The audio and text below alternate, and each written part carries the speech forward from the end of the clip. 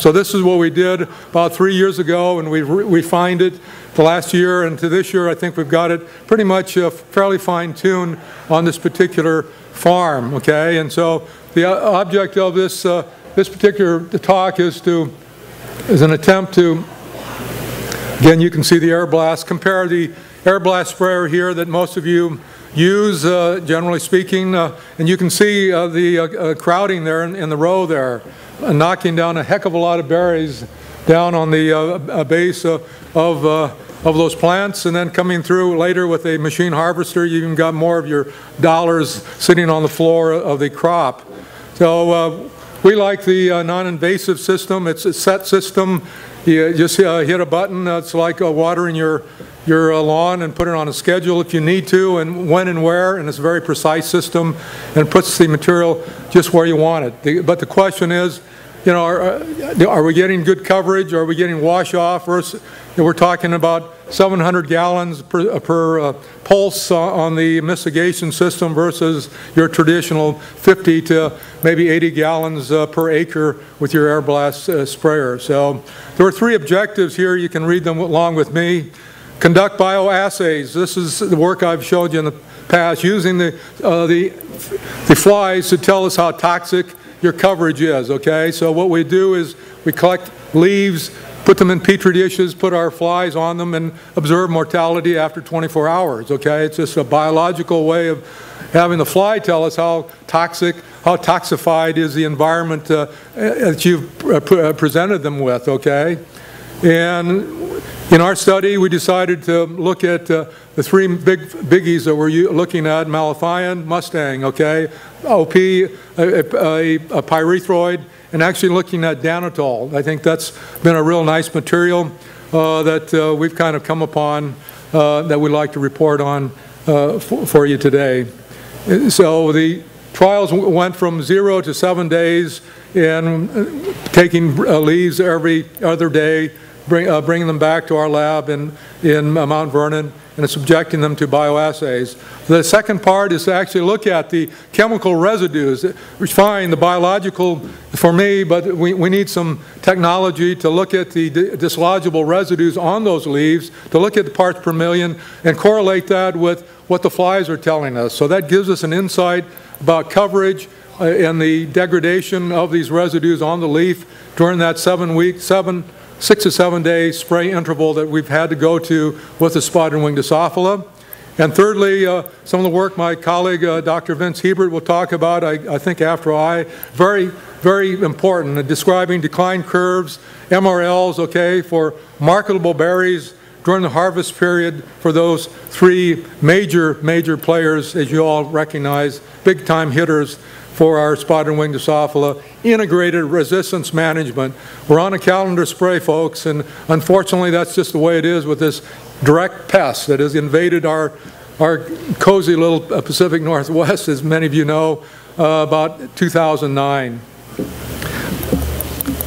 This is just showing you how most of your blueberry fields look as they mature. The canopy starts closing in. Those aisles are pretty damn tight.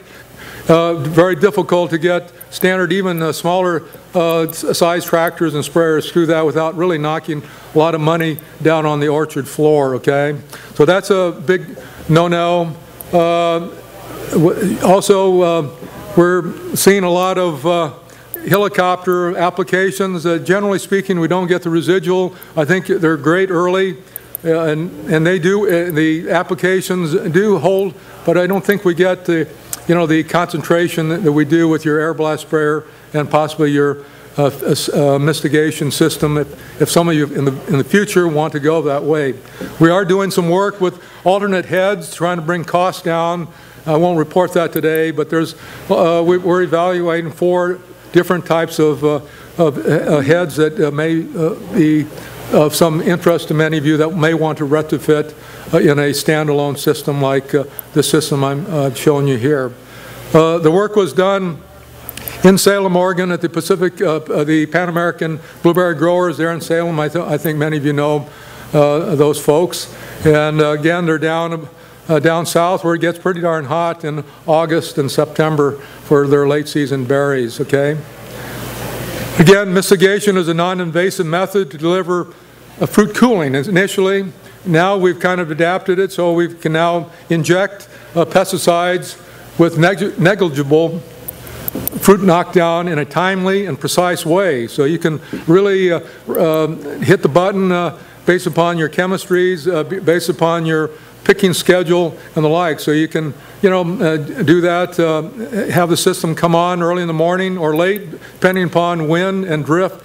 And it gives you more flexibility compared with our traditional ground approach, okay? Metafim nozzle is shown there on the left. You can all see it. It puts out a fairly fine droplet size. I wouldn't say it's a mist. But you can see we used initially a lot of water-sensitive papers at different levels in the canopy, up, top, middle, all over, to get an idea of droplet coverage, okay, at different timings.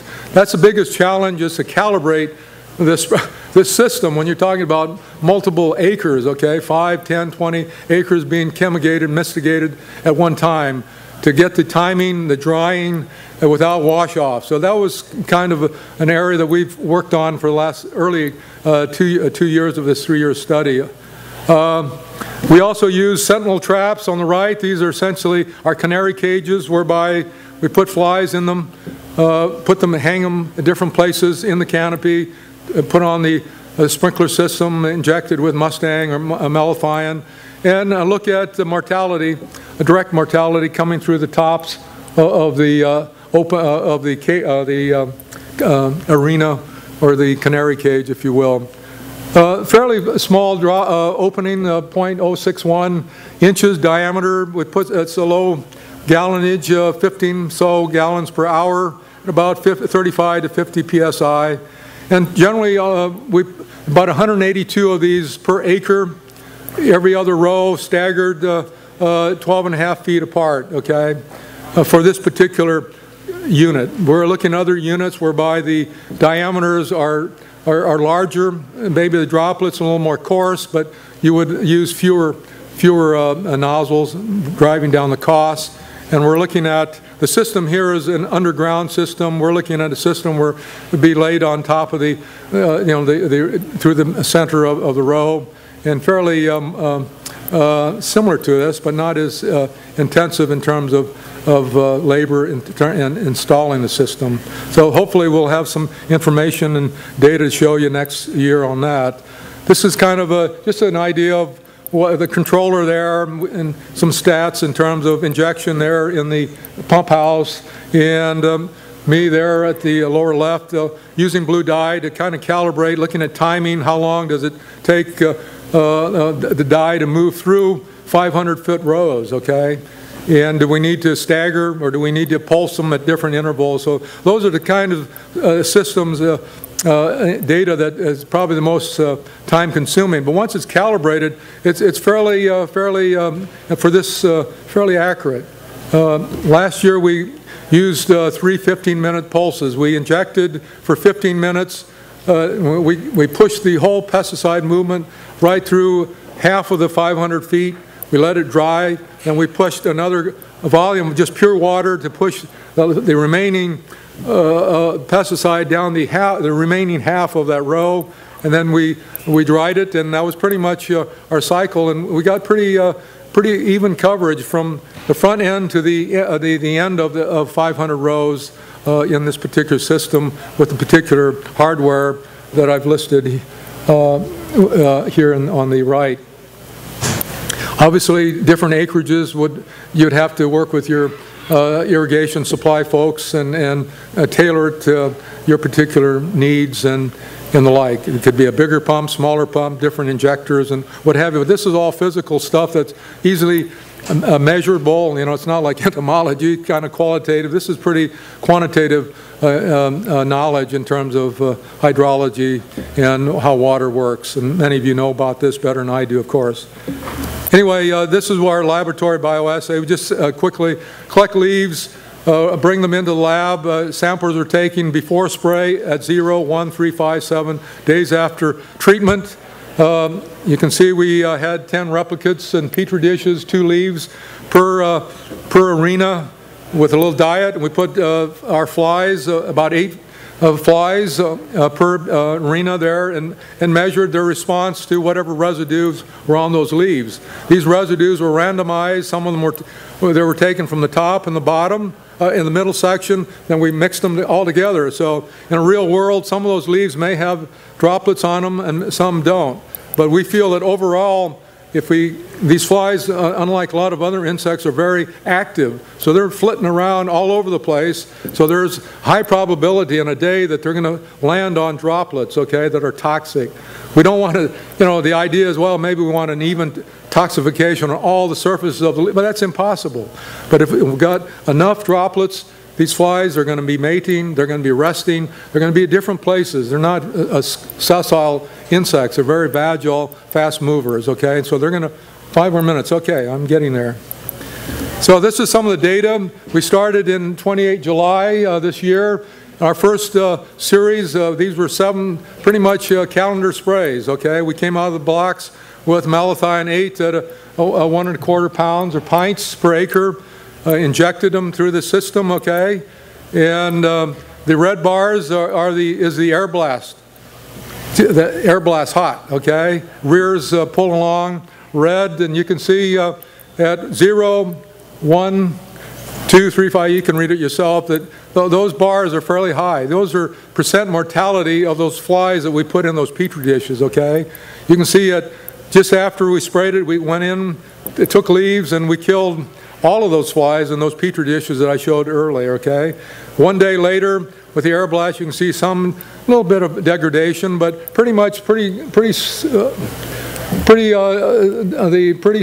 stable all the way across through 5 days. And then about the 6 days, as we know, a lot of the OPs tend to drop very quickly, and you can see even with our air blast and our we're down to only 10–20% kill.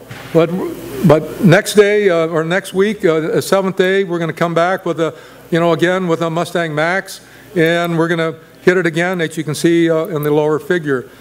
I guess what I want to point out is the yellow bars, okay? You can see that we're not getting as much mortality on the leaves compared with our air blast. No doubt the air blast is the ultimate way to go in terms of getting pretty good coverage on all surfaces of the leaves and some on the berries, okay? But the mistigation still at that set, and actually for the whole season, the American berry growers never picked up flies in any of those blocks that were mistigated. Even though in the first set you can see pretty much a decline like you would expect, even though these are bioassays, not residues, way OP's malathion works. Not a long residual, pretty rapid decline. We followed up on the 7th day with 4 fluid ounces of Mustang Max, and you can see a pretty good efficacy between our yellow, the mistigation, versus air blast for the first couple of days, but then it begins to drop down. But with mistigation, pretty, holding its own. But again, Mustang Max and like our pyrethroids, a pretty good long residual on leaves right through 7–8 days. Then we follow again the following week with our malathion. You can see malathion through mistigation looks pretty darn good, actually. You can see that there's probably some overlap from the preceding Mustang Max, okay, on top of those leaves. So we're getting kind of cumulative exposure as we do this. So it's depending upon how you rotate and tailor, you may get some good kick from the pyrethroid going on to, say, a spinosad in trust with success. It may not have that residual by overlapping on a 7-day, and I think a lot of you are doing this, and we're really getting a pretty good knock, maybe even a knockout blow this way versus the traditional ways where we've had intervals between spraying, because we've never had to deal with a pest that's just directly hitting our fruit right through the ripening period. Many times we put on a weevil spray, then maybe 4 weeks later it's this and an aphid here. There's a lot of intervals, but now we've pretty much gone a blanket cover over our fields. And you can see that pretty much reflected in those efficacy data there. The bars are fairly close together for both the air blast and the mistigation. And then the following week we came in again on our calendar spray and hit with Mustang Max again, and we got pretty good sustainable mortality through the 7-day, and even here we show 14 days. And you know, at 14 days, that Mustang Max is killing 90% of the flies at 14 DAT in the corner. And our mistigated leaves, even though they're not as covered as maybe as uniformly, there's enough activity on those random leaves that are killing 50 plus or minus of the population. But like I said, through this experiment, through this calendar rotations, never were any flies found either with salt solutions or with visual eye evaluations. And I just want to show you danitol. You can only use it twice in blueberries, but maybe we might want to use it early and as a cleanup. The red bars, we can't mistigate it or chemigate it, but we put it on at the 16 fluid ounce rate. You can see the red bars out to 15 days. We're still got residues that are up to killing flies at 90% or more. And we've got, I'm not showing it, but we can go, we've showed 28, 30 days where we still got residues that are toxic to this little fly, but certainly below tolerances for human safety and consumption. So it's a material I think that maybe we might want to use early, maybe want to use in a cleanup spray in blueberries, and then use our other 3 or 4 IRAC materials in between, such as the OPs, pyrethroids, and maybe even a neonic and a spinosad tank mixtures. And I think with that, at this point, we've got a pretty tight program. Even though it's not an IPM program, it's pretty much a calendar spray program that I like to call insect resistance management. I think it sounds a little bit better than calendar, not quite IPM, but I think that we need to be cognizant of selection for resistance, and I think I'm pretty much through. Finally, even though the mortality rates were less than the air blast sprayer, again, we never picked up any contaminated or visually observed or salt solution extraction of any maggots in any of the berries, okay? And again, I just want to push that we're thinking about our programs as a sort of a cumulative exposure to sublethal residue layers, okay? That's happening, and we're building that as we go through this particular program that we unfortunately have to go through until we can come up with new selective materials or maybe find areas that we can maybe break this calendar spray. But at the moment, I don't think we're there, and we need to stay with this program. Or once you get behind the 8 ball with the fly, it's really difficult to clean them up, as many of you can attest to, or hopefully none of you will experience. And I think that's it. Well, with what? No. Well, in this particular, the misters are about 7 feet above, about 7 feet high, and the air blast, no problems. But I hadn't heard anything, not too much. I haven't heard of any from Pan American berry guards. Yeah. Is there a reason we didn't compare the aerial helicopter spraying? Yeah, we did. We got in late. Most of the helicopter sprays, as many of you do, come in early. And by the time we were doing this in July, August, that particular grower wasn't using helicopters. So we did have one piece of data there, but actually I didn't point it out. But we actually got 3 to 5 days with Mustang Max, pretty good efficacy with helicopter at that time. okay, we're going to have to cut the questions off here because we are out of time.